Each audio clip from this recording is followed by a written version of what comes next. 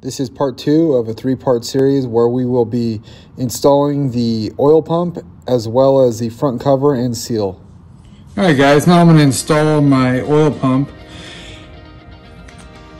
GM Performance, made in the USA. Basically what I'm going to do, I'm going to show you how I install it.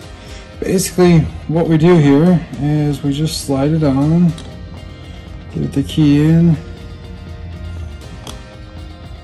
However you can get the key in.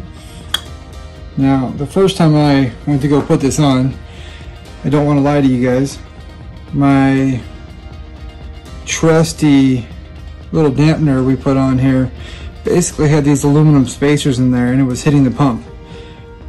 Remove the spacers, put the Allens in, it holds nice and tight, red Loctite everything. So moving on, we're going to put these in hand tight. And once we do that, I'm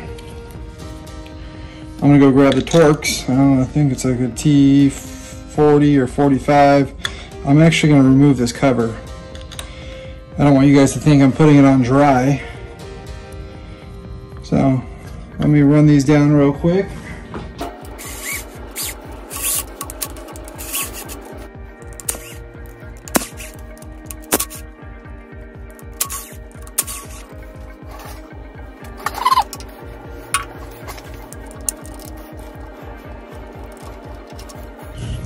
So what we're going to do, I don't like doing anything dry, and like I said in the past, I like a lot of lube.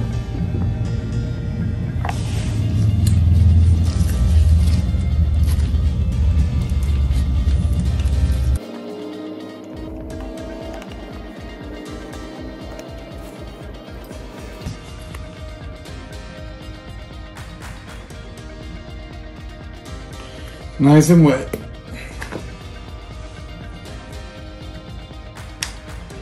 Now, there's a lot of talk.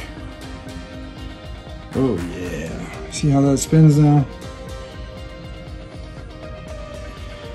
There's a lot of talk about, do you shim your oil pump or do you not? I've seen guys make these things look like porcupines with a bunch of shims sticking out. I've seen guys not shim them at all. I think the guy's name was Bo from Bo Duke or something. Alright guys, after putting on the oil pump, leaving all the hardware loose, putting the actual pump in and lubing it with assembly lube to the 9. Now I take, I don't know if I can zoom in on this, 0025. So 25 thousandths, I believe. I'm not a mathematician. Don't quote me on it. But basically what I do is, see how I slid it to the top right there.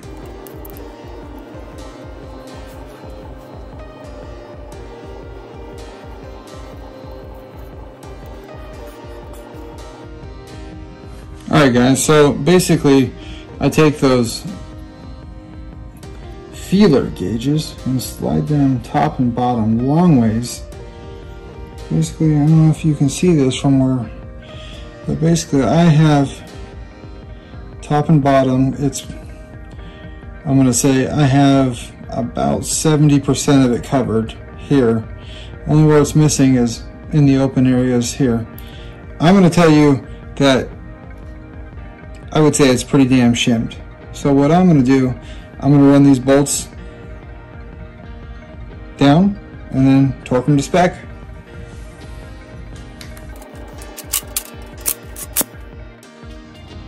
Now I'm going to torque down to 9 foot-pounds first and then move up to 18 foot-pounds.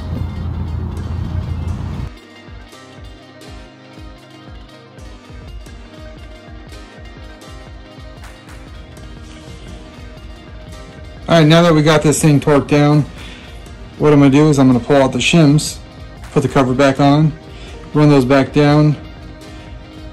We're going to flop this block upside down so we can do the cover and align it for the oil pan.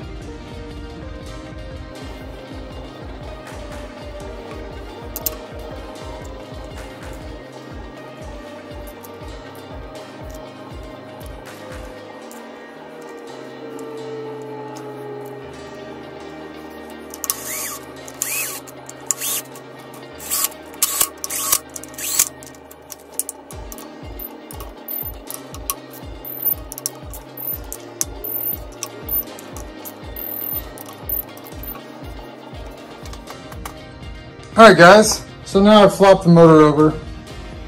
I'm getting ready to put the front cover on. I got one of these trusty alignment tools. I don't know if I got it from Summit or Jegs or one of those, but basically it came with all of my alignment tools for the front and rear cover, as well as this. So what I do is I just kind of leave it loose. I get it snugged up a little bit, but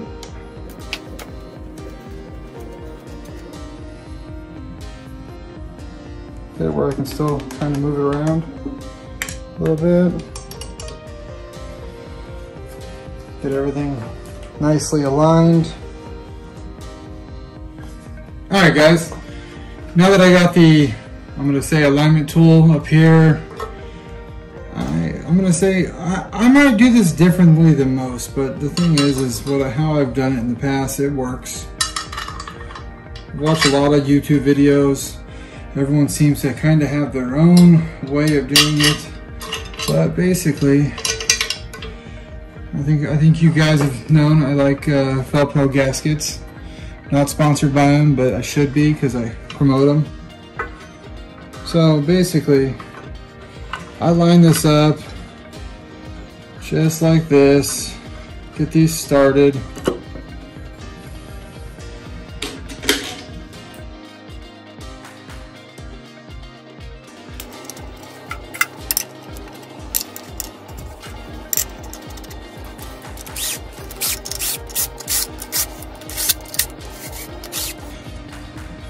Okay, now that I've run them all pretty much up, you can see it's still loose. The tool I got, basically I can throw these in as well.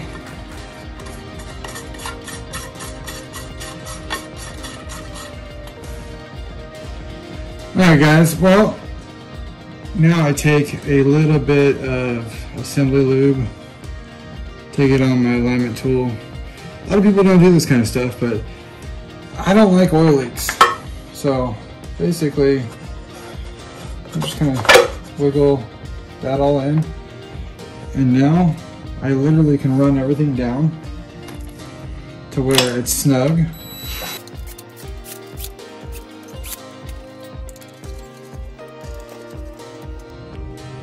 Alright guys, now basically, like always, gonna torque it down to 9 foot-pounds and then doubling it to 18. Crisscross all the way up.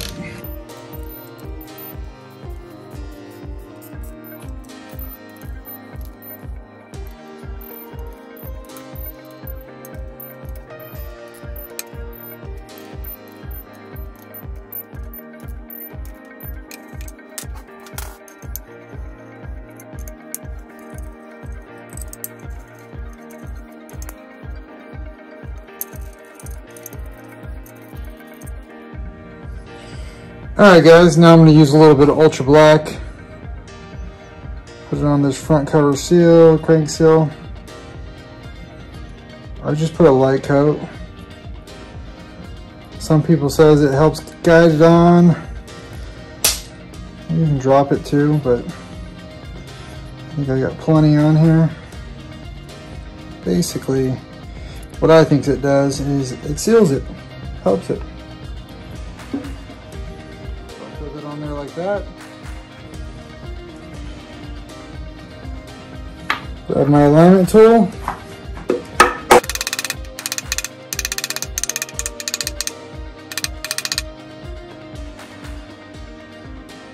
And it's flush all the way, and then I wipe off whatever has come off, and it adds like a sealing area.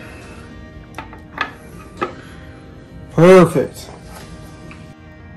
Okay guys, that concludes part 2. Look forward to part 3 of basically closing up the bottom end of this motor. Like, subscribe, and thank you for viewing.